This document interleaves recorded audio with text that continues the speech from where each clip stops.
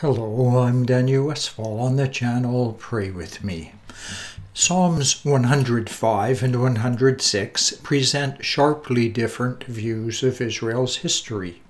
Psalm 105 is an optimistic and uplifting account of how God made promises and protected the Israelites all the way from Abraham to the Promised Land. Psalm 106, in contrast, is like a modern novel that deals in dysfunction, angst, and moral confusion. The psalm tells story after story of Israel's sin and rebellion. As I present a summary of the psalm, ask yourself, why would a poet focus on such negative history? Here's my summary. Soon after leaving Egypt, the Israelites were trapped between Pharaoh's army and the Red Sea. They promptly forgot God's miracles in Egypt and complained to Moses, saying, "There were plenty of graves in Egypt. Why did you bring us here to die?" While wandering in the desert, some Israelites wanted to be priests like Aaron, so they petitioned Moses for religious equality. But God punished them in an earthquake and sent fire on their followers. Then the Israelites blamed Moses for God's punishment and the needless deaths. So God sent a plague among them until Aaron offered incense to make atonement. When Moses was on Mount Sinai with God, the impatient Israelites created their own god, a golden calf. God wanted to destroy everyone and start over, but Moses convinced him that was a bad idea. The spies who surveyed the Promised Land reported that it was pleasant and fruitful. But they also reported the natives were giants who killed invaders.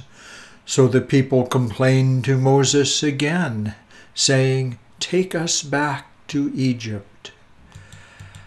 After the Israelites accepted Moab's invitation to make sacrifices to the local idol, Baal of Peor, God sent a plague among them, killing many, until Aaron's grandson, Phinehas the priest, intervened.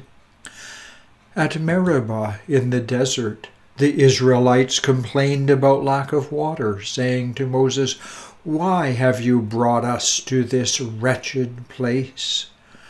God told Moses to speak to the rock. But Moses, in frustration, said to the people, "Listen, you rebels, must we bring water out of this rock?" And he struck the rock with his rod. The poet is telling us that the Israelites were so contrary and uncooperative that they provoked Moses himself to dishonor God. God responded to Moses by telling him he would die in the desert instead of leading the people into Canaan. This sorry history did not improve when Israel moved into the Promised Land. They continued ignoring God. They worshipped false gods and sacrificed children to idols. It got so bad that God punished the whole nation by letting other nations conquer and enslave them. The nation that provoked Moses and God in the wilderness continued provoking God in the Promised Land. The poet concludes, "Many times God delivered them, but they were bent on rebellion, and they wasted away in their sin. Yet he took note of their distress when he heard their cry. For their sake he remembered his covenant, and out of his great love he relented. He caused all who held them captive to show them mercy." The poet then offers a strong and unexpected conclusion, a prayer. Let's pray with the poet. Save us, Lord our God, and gather us from the nations, that we may give thanks to your holy name and glory in your praise. Yes, Lord, with the poet we confess the history of Israel, the history of the world, and our own history.